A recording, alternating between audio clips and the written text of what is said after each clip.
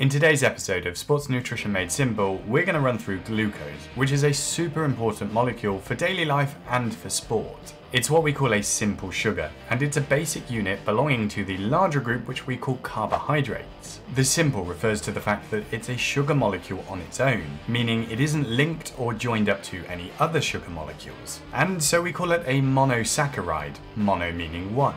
We also have disaccharides too, which are also simple sugars, but we'll go over those in a different video. Lots of carbohydrates are broken down into glucose by your digestive system, so think rice, pastas or breads. All of these are broken down into individual glucose molecules by your intestines. Glucose is the most abundant form of carbohydrates in our body and is what most of our cells use to generate energy, and therefore it's incredibly important when it comes to generating energy for our muscles. We can store some glucose in our muscle and our liver cells as glycogen, which we use in normal daily life and during exercise. In its most basic form, glucose is absorbed quickly by your intestines, and most adults can absorb between 40 to 80 grams of glucose per hour whilst exercising.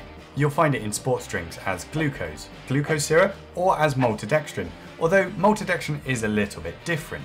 We talk about this in another video, and I've linked the Sport Nutrition Made Simple playlist for you up on the screen now, so do give it a watch. And remember, if you found this video useful, please do give it a thumbs up and subscribe if you don't already. See ya, nutrition nerds!